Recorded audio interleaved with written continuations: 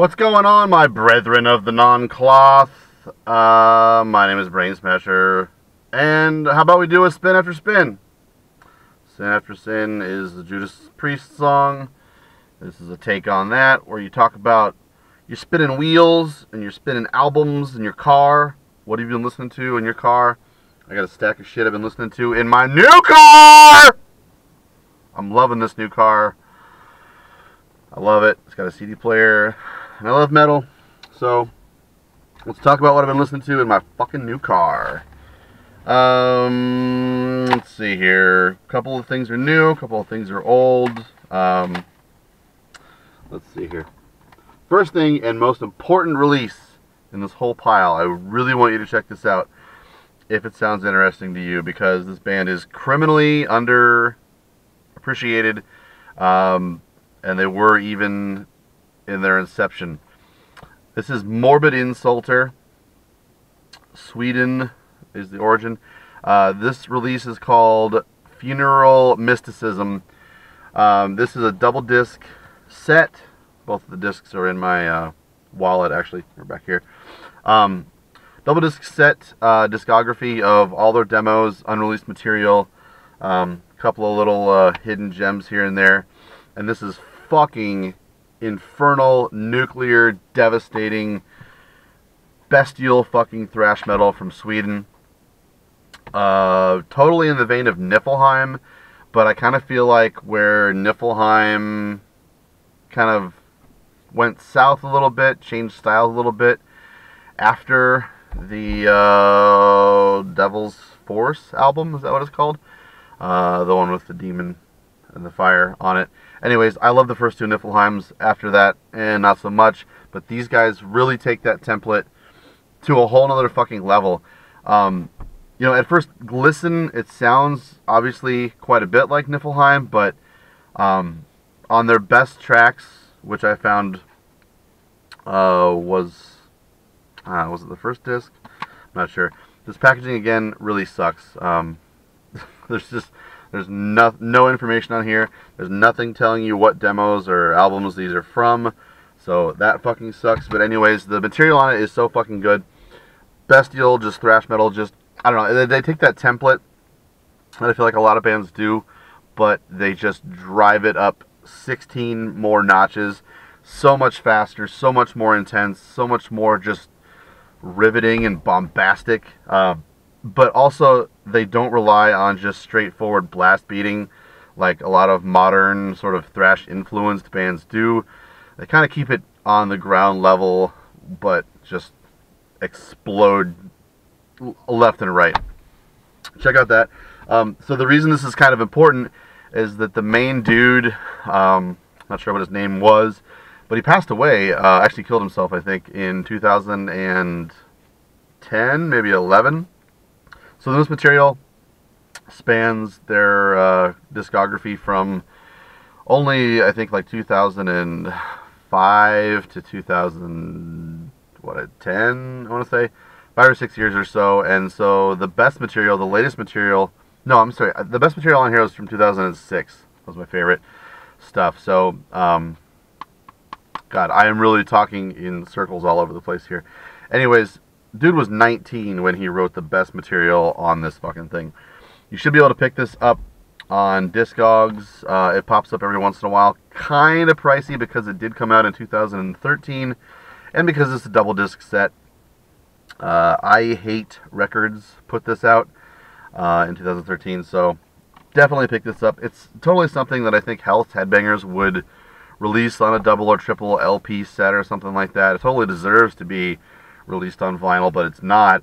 So pick this fucking thing up. Morbid Insulter, Funeral Mysticism. Next, sorry about the audio, by the way. Usually I do my audio from my laptop through a professional microphone, but I'm not going to haul my laptop out here into my car, so I'm sure the sound is going to be god-awful. You know, that doesn't really make any sense. God is awful, so what's like the atheist version of god-awful? You ever wonder about that?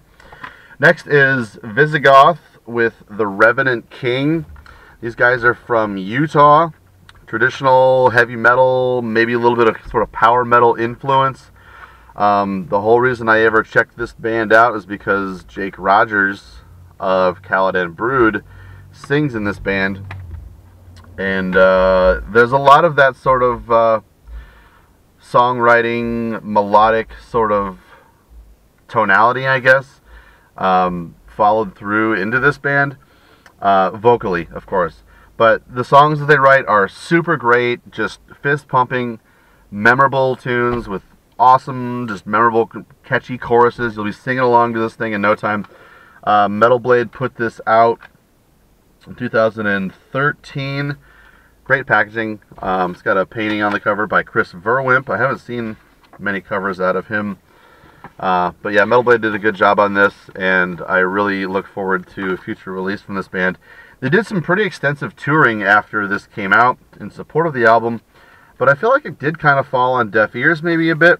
So I'm hoping that they're working on a new release here soon. It would be to their benefit, because this is kind of one of those bands that gets, I think, potentially lost in the mix pretty easily. There's fans of, like, there's just a lot of bands kind of doing this kind of thing, and I feel like they're doing it pretty mediocrely, and this just really shines through, for me anyways, with better songwriting, amazing vocals by Jake Rogers. Dude is a fucking one of the most talented singers in all of metal, certainly the United States as well. Proud to have him from our neck of the woods.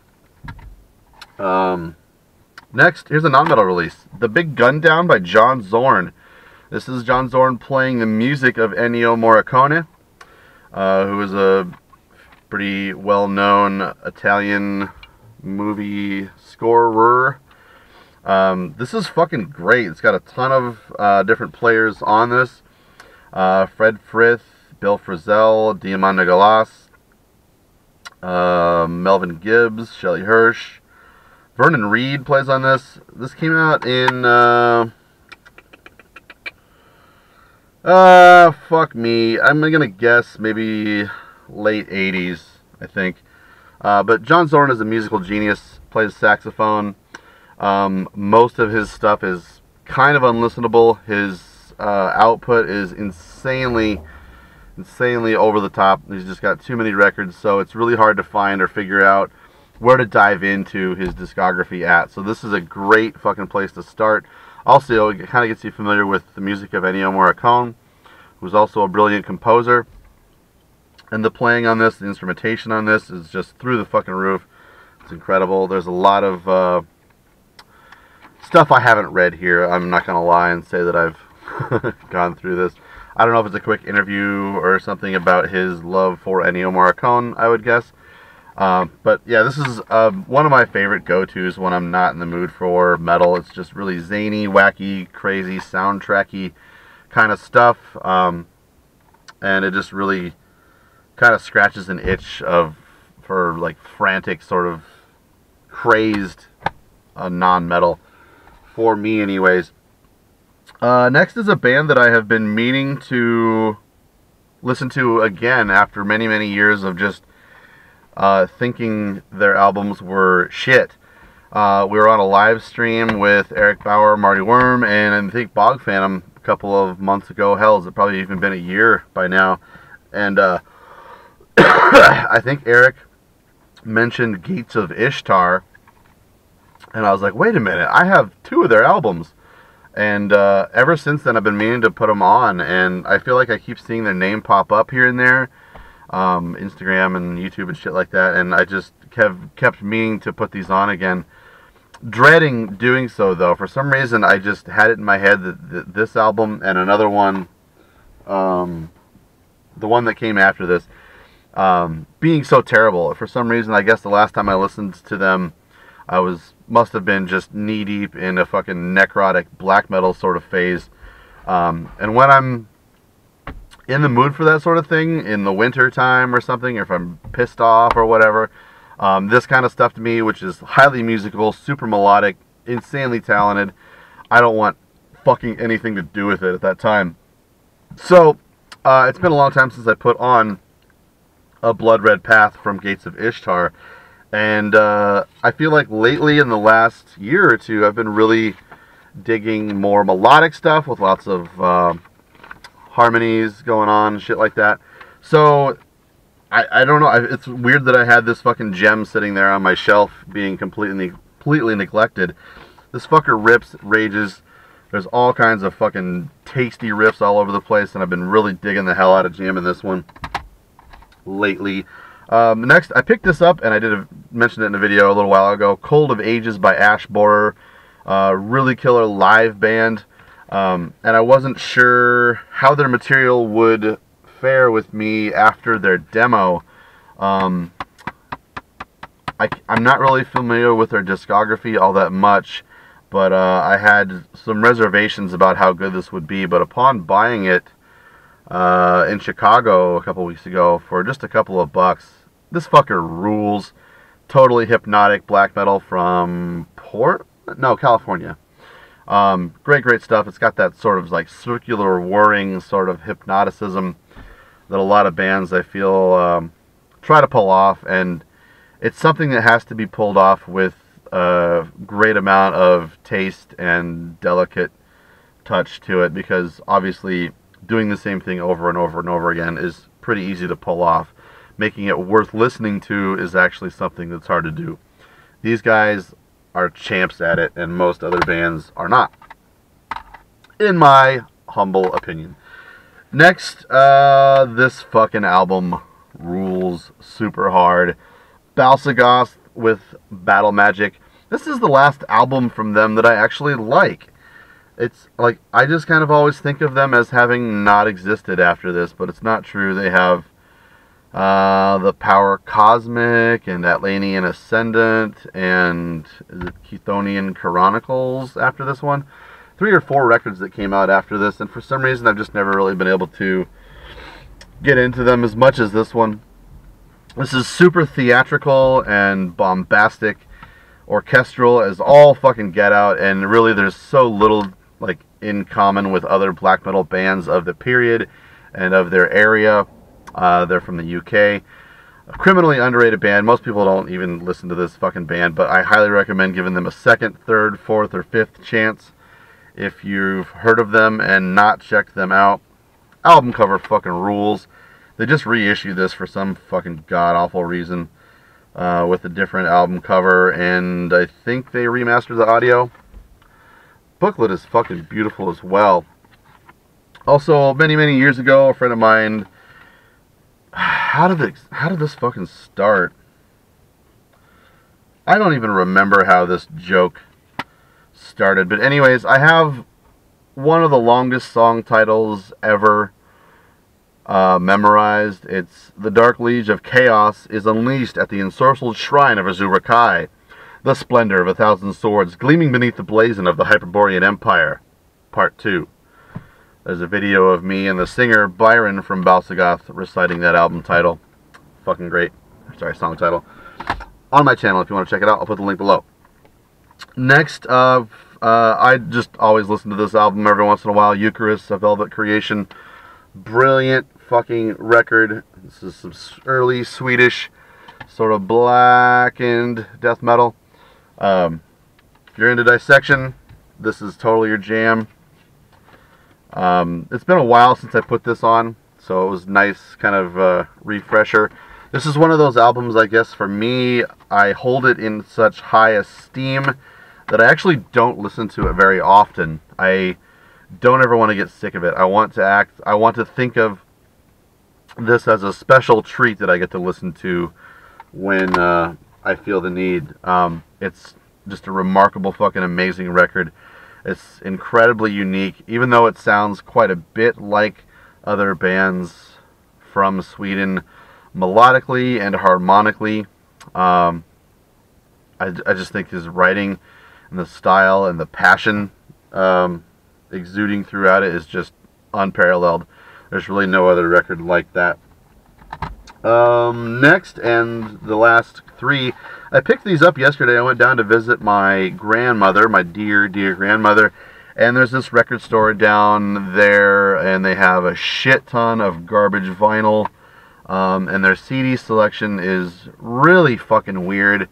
They'll have fucking Spin Doctors CDs for $8 used, where, like, I don't know what it's like where you're from, but Spin Doctors CDs are garbage and probably shouldn't sell for more than a quarter in a resale bin or something like that. So it's like this strange sort of like step back in time where I'm not sure how this fucking record store is staying in business if they're asking $8 for Spin Doctors.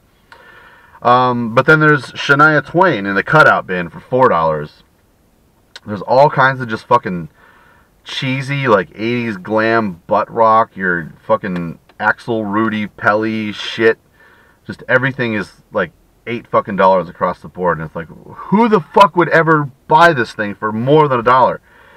Anyways, I picked up 3 CDs there for $8 a piece, and it's a band I really don't like very much, but I've always felt like I should.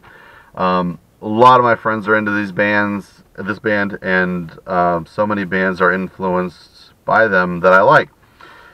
Talking about, what are they called? Agalloch. Really difficult to elaborate without just pooping on a lot of my friends' tastes and dreams. But you know what? I already had 2 of their other albums, The Pale Folklore and The Mantle. Decided, hey, why not pick up all 3 of them in one shot? Not a bad thing. And I just thought, what if I'm missing something? What if the later albums are better and I would like them? These 2 have a friend of mine, Aesop Decker, playing drums on them, so, ought to own them. The packaging on them is really great. My buddy at Hammerheart made a beer dedicated to this album, and it's a great beer. There's so many reasons that I should be into Agalloch, but I can't fucking get into them. I listened to all 3 of these albums yesterday on my drive home, and Ashes Against the Grain was my favorite. It's the least annoying of these 3, but I still feel like the things that piss me off about The Mantle and Pale Folklore are just really all over the place. And mainly, the thing I can't stand is how fucking cheesy the vocals are in this goddamn band. Ruins the fucking music. So, yeah, really that's like the main caveat to them. There's like these fucking... He enunciates so much, and he isn't necessarily singing or screaming. It's like... I don't even want to fucking try to pretend like I know how to do what he's doing, but it's not strenuous, it's not intense, it's not fucking passionate. It doesn't sell me on anything that you're telling me in these god-awful records. They're not terrible. Musically, they're pretty... They're doing some cool stuff. I just feel like what they're doing is so watered down and just basic. It's just basic fucking metal to me. I don't know how else to put it. I don't know how to get into it. I don't know why. There's this one band that everyone's fucking nuts about that I'm just fucking bored to tears with. So many people will probably use that fucking argument where they say, like, you wouldn't have Falls of Raros without Agalloch. And that's fine. You wouldn't have mashed potatoes without raw potatoes. And I don't fucking sit around eating raw potatoes. You wouldn't have mashed potatoes without potatoes, and you wouldn't have potatoes without soil in the ground and the sunlight that makes them grow. So fuck you. Agalloch is mediocre at best. That's what I'm sticking to. That's what I've been listening to in my awesome car. Thanks for joining me. Let me know what you've been listening to in your car or on your bike if you are one of those folks. I have a bike. I like riding bikes sometimes too. I'll see you next time. Thanks for joining me.